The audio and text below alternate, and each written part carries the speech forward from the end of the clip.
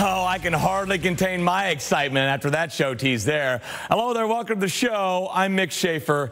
Let's meet the panel for tonight. Les Norman missed Game of Thrones for this, didn't you, buddy? You know what? My nerdery is meeting for Game of Thrones board game night, so if I miss this, you and I are going down. Oh, you probably shouldn't have said that on broadcast television. Rustin Dodd here has no idea what Game of Thrones is because baseball beat writers have no life. Is that right, Rustin? That is true, Mick, and this is congratulations on the new job. I know it's been a while. I've not had a chance to watch it yet, but now I have an opportunity to be on the show. So congratulations on the big move.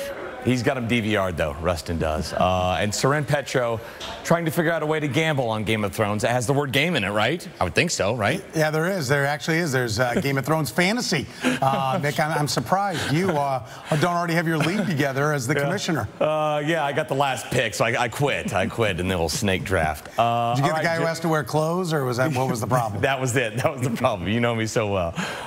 Gentlemen, use that term loosely. Here are the hot topics of the evening. What would you do with the Royals' DH spot? Hitting the pitcher isn't the worst idea. Number two, are the Chiefs in a better or worse position to make a Super Bowl run than they were just a few months ago to begin the offseason? Oh, how January was such a simpler time, right? And number three, is KSU more likely to be first or KU more likely to be not last in the Big 12 in the football season? I have to think a little bit on that one. Sorry, Les, I promised you no thinking. I apologize. It's all right, I'll make it. But first, to our question of the week. Who/what should the Royals have on their shopping list? Maybe some shredded cheese, maybe some almond milk, maybe a human. Seren, you were leading off. We'll take a person or position. Who do you want? You know, I think this is a question that could be asked in two different ways. What do they need for the postseason? Bullpen help, first and foremost. That's probably number two, though, on the list of what they need to get to the postseason. I know everybody'd like to talk about getting the DH position figured out. That's certainly an issue for the Royals. But I think the bigger issue is that fifth starter. Look, they've lost a couple of really live arms in Carnes and Strahm that aren't going to be there to fill in at that fifth spot. And we've seen that they have already got a situation where Hamill's a guy who needs to be pulled after his second time through the lineup and can't even look at a third time. That's what happened Friday.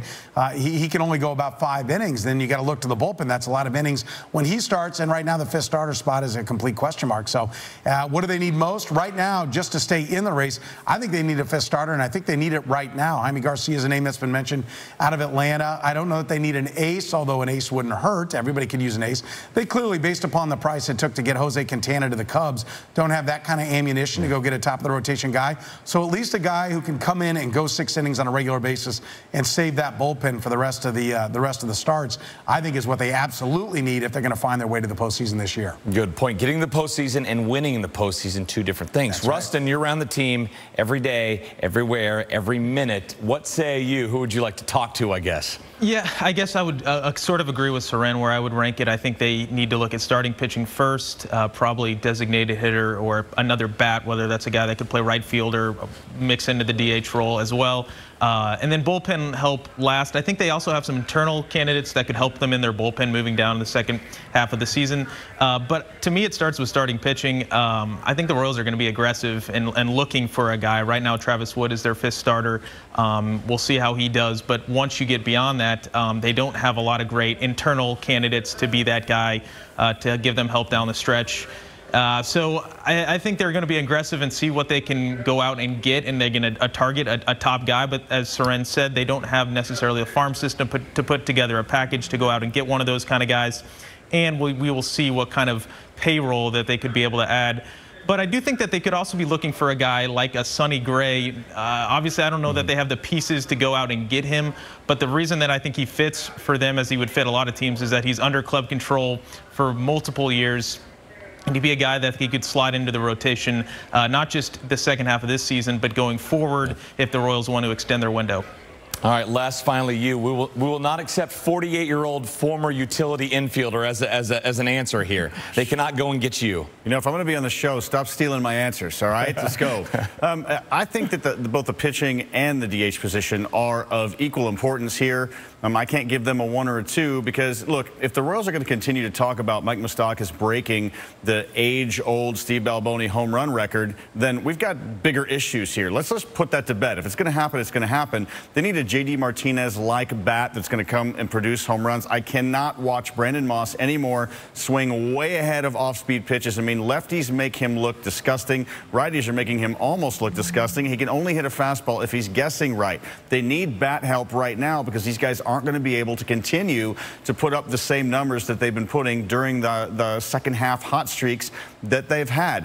Sonny Gray, I think, would be a great fit. Rustin mentioned him. I think he would be fantastic. It seems like the A's are definitely unloading a lot, like a lot of other teams are unloading as well. And so a guy like him would be perfect. There are different teams out there that are waiting, like Atlanta as well, and Jaime Garcia. So they need a 3, 4, or 5 guy that can fill in that 5-spot role. But I think it's of equal importance. They got to have a bat to go with it because I don't think solo they're going to be able to either do one or the other and be able to carry him into the playoffs. There's too many guys up into that wild card spot. All right, good stuff, fellas. Coming up, put your Whit Merrifield base running oven mitts on, okay? Hot topics are awaiting you, and we're not afraid to talk football. Stay with us. Sunday Sound Off continues.